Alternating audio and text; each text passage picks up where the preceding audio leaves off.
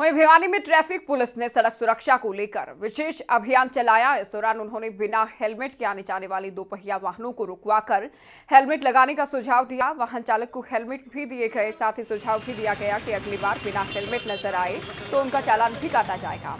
साथ ही लोगों ने ट्रैफिक पुलिस के इस अभियान की तारीफें भी की और कहा कि यह अभियान लोगों के लिए सबक बनेगा।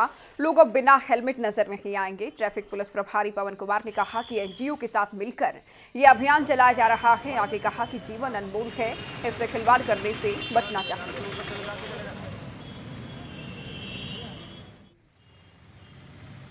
हमने सड़क सुरक्षा जागरूकता अभियान के तहत एक प्रदर्शनी लगाई है।